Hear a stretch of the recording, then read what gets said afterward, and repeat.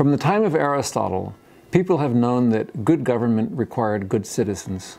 But then along came Adam Smith, and he said, wait a minute, maybe we can just have a good society on the basis of self-interest. Economists today have discovered that good incentives are no substitute for good citizens.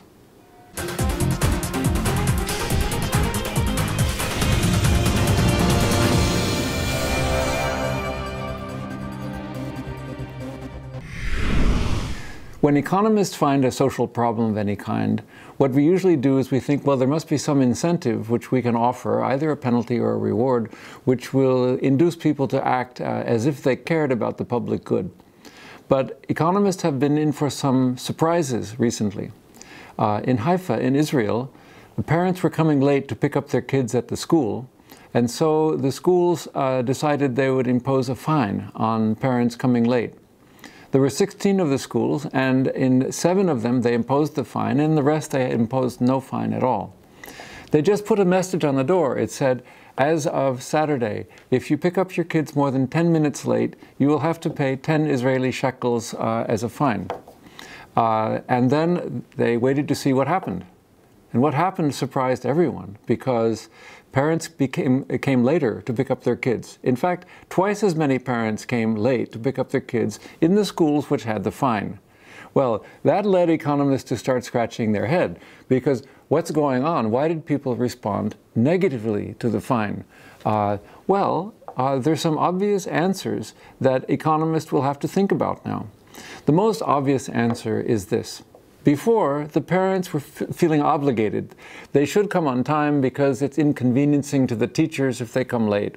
Or maybe their kid would be worried if they came late. They had a moral obligation to come late, and they tried to come late. Of course, maybe there's traffic or some problem which prevented them. Now, the school offers a wonderful deal. Look, here, if you pay 10 Israeli shekels, you can be late. So lateness became a commodity, something you could buy, just like a shirt or anything else. And for a good many parents, 10 Israeli shekels was not so much, and so they decided, okay, now we can purchase lateness. But we have, I think, a pretty good explanation of what happened. But it's a big wake-up call for economists now that we think about public policy, because the idea of the Israeli parents coming later when they were fined is an affirmation of the fact that those parents were basically good people. They weren't entirely selfish. They were people who had a moral obligation to do well by the teachers. Now, in economics, as you know, the standard assumption is that we just assume everybody is entirely selfish. Now, of course, we don't think that. We don't think that about ourselves in relationship to our friends and our children and parents, but we assume it as a discipline. And it has led us to ignore the possibility that sometimes when we try to use monetary incentives to induce people to do the right thing, it will reduce their desire to do the right thing for ethical reasons. In other words, it will displace their moral reasoning in favor of a reasoning which is more appropriate for shopping and not appropriate for dealing with your children's teachers and so on. This becomes very important when we think of problems that are hard to solve by laws and incentives. In the world today, we're facing a series of really pressing problems. For example, everything from political violence to the spread of epidemic disease to global warming.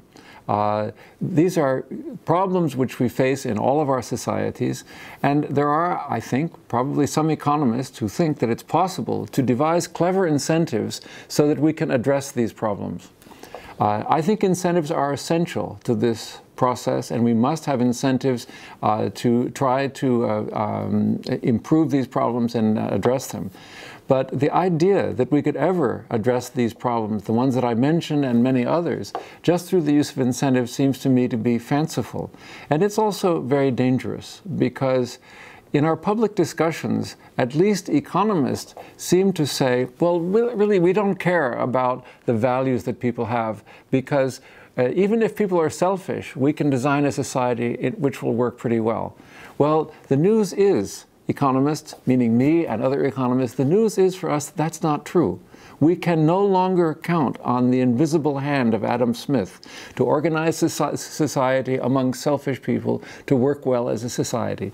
We have always been facing at Adam Smith's time to today, but even more so in the future. We've been facing problems in which we need to have a moral citizenry, perhaps a diverse one with different values and so on, but we have to count on people trying to do the right thing. This poses a problem because we have to have then a public discussion about which of these values we should promote as a matter of governance, and try to avoid the paternalism which has been associated with these kinds of methods in the past.